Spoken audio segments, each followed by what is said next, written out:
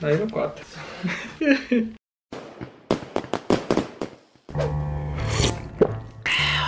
역대급 맛있다.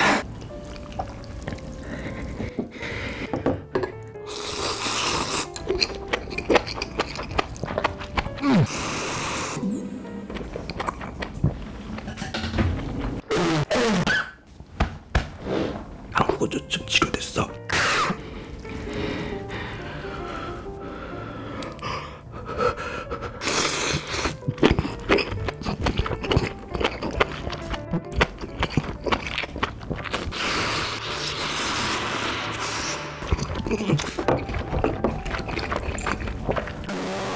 오랜만에 머리 좀 까달라고 계셔서 그래서 머리를 깠어요.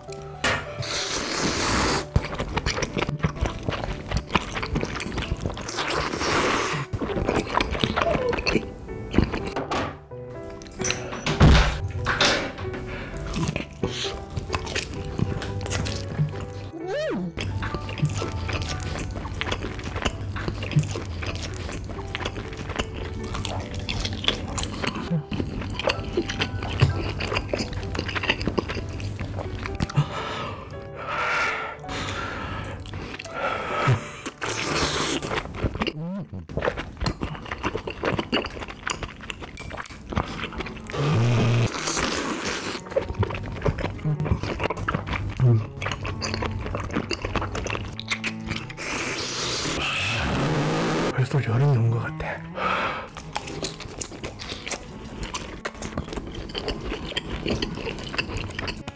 시켰어요. 5만원치 시키니까 배민에서 공인 맞는지 비밀번호로 인증하라 하더라고. 그래서 인증했죠. 당당히.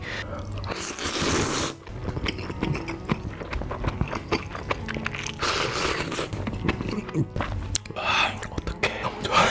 음식도 좀 나갔죠. 필요 없어.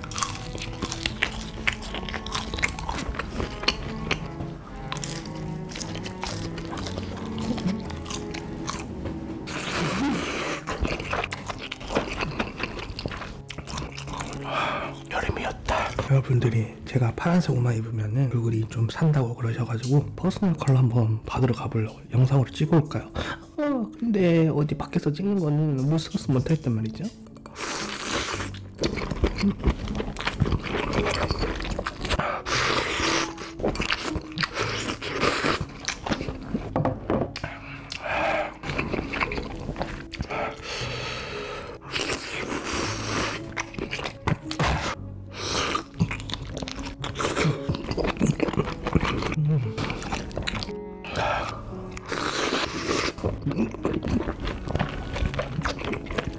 와.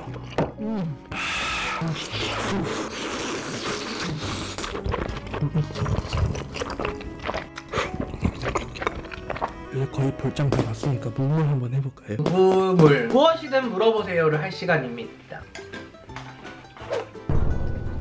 나랑 사귈래요? 아님 마라탕 4단계 드실래요? 마라탕 4단계. 걱정이 걱정이 너무 많은데 이럴 때 상윤님은 어떻게 극복하시나요? 제가 사실 그렇게 크게 걱정하는 타입은 아니에요. 그렇죠. 맞죠? 그 불안 그 싹 잡는 거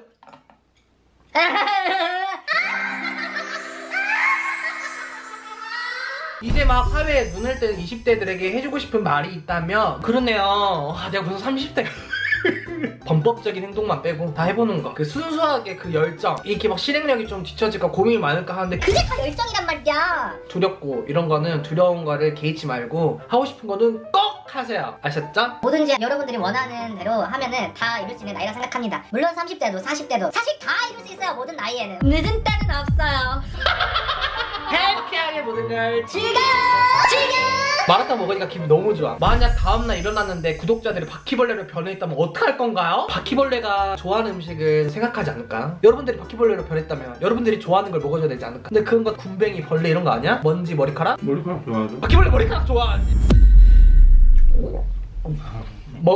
먹어야지. 여러분이 바퀴벌레 됐으면. 약속 장소에 2시간 늦어서 미안? 딱 한마디 하는 친구랑 왜 2시간 먼저 일찍 나왔냐고 화내는 친구, 둘 중에 어떤 친구를 친구 사이실 건가요? 저는 2시간 일찍 나왔냐고 화내는 친구예요. 뭔가 사고방식이 창의적이고 새롭게 느껴져서 한번 친구해보고 싶네요. 어디까지 갈랐는지. 그나마 1번? 아, 미안. 근데 이렇게 미안. 그러면 일단은 때릴 재밌다. 여러분들 질문 많이 해주셔야지. 과거로 돌아갈 수 있다면 가장 행복했던 때로 돌아가고 싶은지 가장 불행했던 때로 돌아가고 싶은지. 이 기억은 있어. 근데 여러분들은 내 존재를 잊어버려. 그러면은 저는 불행한 시절을 택하겠습니다. 왜냐면 저는 그 불행을 잘 이겨내가지고 저와 같은 비슷한 불행을 겪는 사람들에게 나는 이런 식으로 했으니까 당신들도 해낼 수 있다는 그런 자신감을 드리고 싶습니다. 기호 1번 김상민.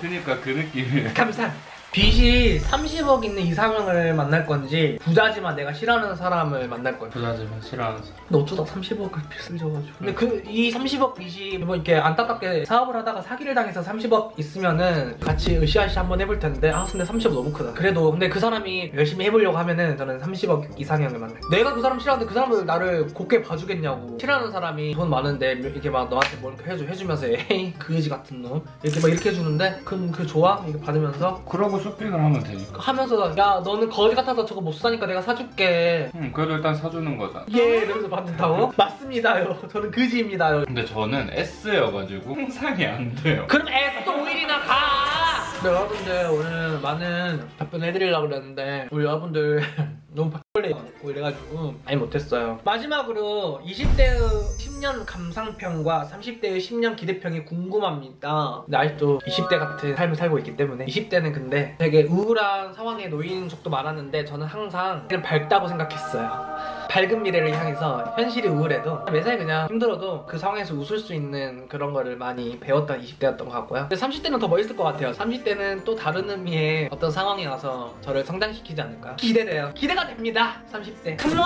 그럼 여러분 감사합니다.